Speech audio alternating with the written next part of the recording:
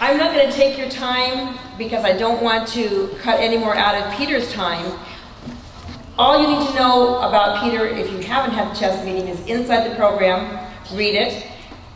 Suffice it to say that if we think of Peter, I always think of the word creativity. That's the first word that pops into my mind. He's going to be sharing with you some really wonderful thoughts about how he sees that fitting into each of our lives and how we turn around and share that with our students, touching their lives in a very positive way. I brought a couple of his books with me today because one thing that we are able to do with the fact that he is our keynote is provide you with a link to go off and purchase these books at a 10% discount.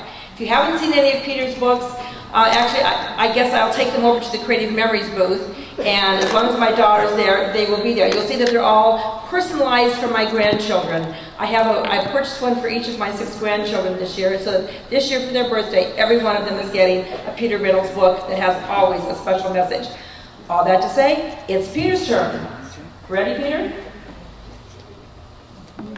Inviting me to be a part of today's event and to join you in writing your next chapters. As you probably know, I am a storyteller and a author illustrator, and I've been developing software and media for quite a few years. And normally I have to wait a year to see most of you. I know I've got a lot of friends out there in the audience, and I'm here in Boston broadcasting from Fable Vision Studios, and I'm here with Bill Norris, who's over there. A bunch of you know Bill. You can say hi, Bill. Hello, everybody. Hey, Bill. Hi, Bill. Hey, Bill.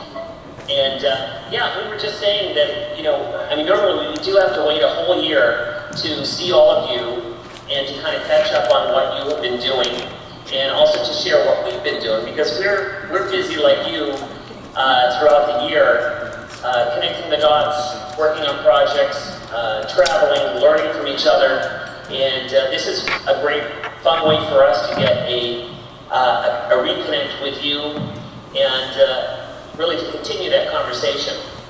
So I know that I'm speaking to like-minded people. It's always in some ways it's a lot easier to talk to people who already are kind of on our side.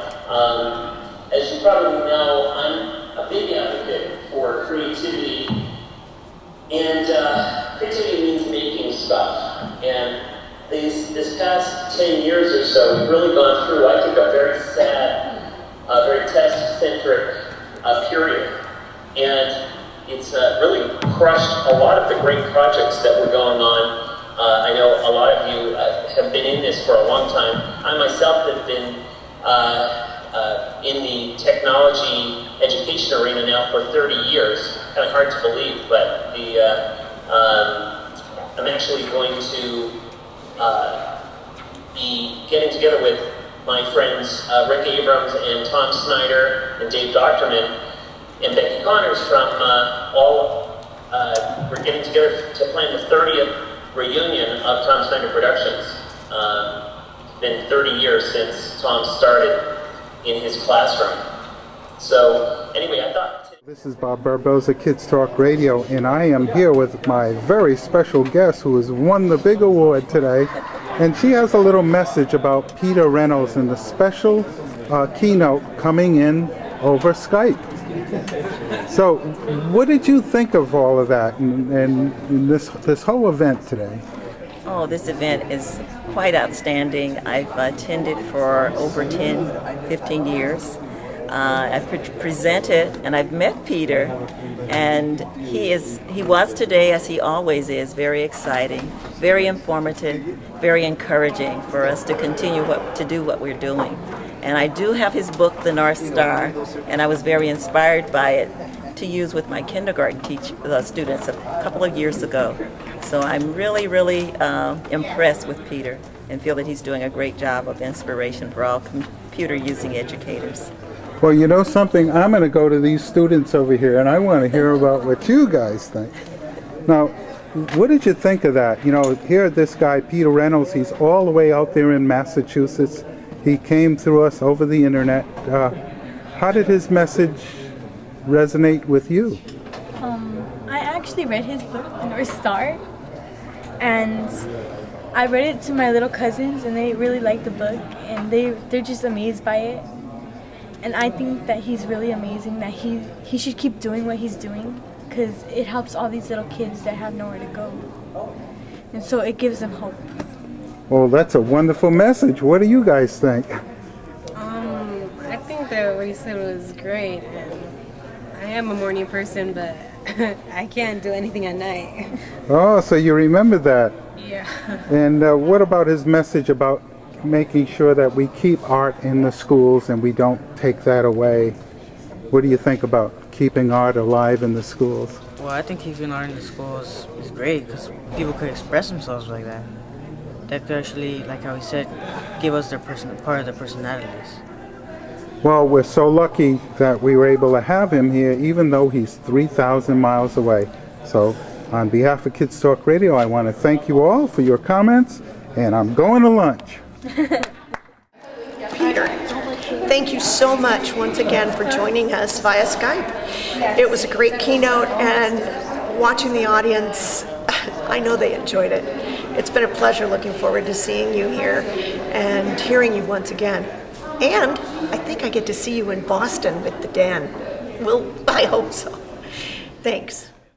So you're asking about Peter Reynolds and how we were able to pipe him in using Skype here at the St. Gabriel Valley CUE event. That's right. I think it's outstanding. I think it was great. I think the idea that the four walls of the classroom are no longer fixed is the biggest learning from that.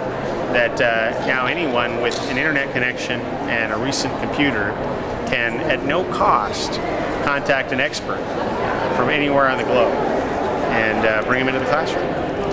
So, how did you think the audience felt after that?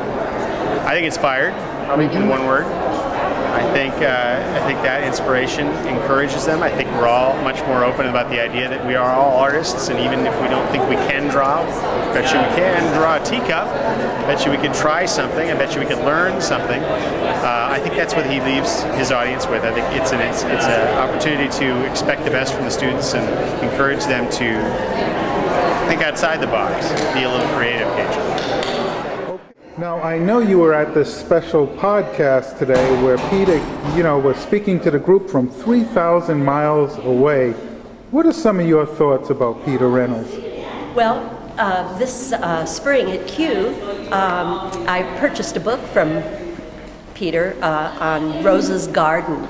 And I went up and told him a story about how my husband had taught Rose Kennedy how to play golf. So he drew this beautiful picture on the inside cover of the book with a flagpole from a golf course showing that the book was about Rose Kennedy and that my husband had actually taught her how to play golf. So I was really grateful. How do you think the audience felt today listening to a keynote address coming from 3,000 miles away? I think they were kind of astonished because I don't think a lot of the people in Pomona have actually seen that type of a keynote presentation, and I think they were very, very impressed. And I talked to the person who won Chuck Jones, who won the raffle prize, and he was so excited and is just really anxious to use Peter's product. Well, there's a picture of Peter right there and a wonderful poster. And you made all of the arrangements for Peter to actually be here, is that correct? Well, Karen McBride did. Oh, Karen, a longtime friend of Peter's, yes. Yeah. Well, I want to thank you on behalf of Kids Talk Radio and Teen TV. Thank you. For shedding that wonderful information for our viewing audience. You're welcome. Glad to do it.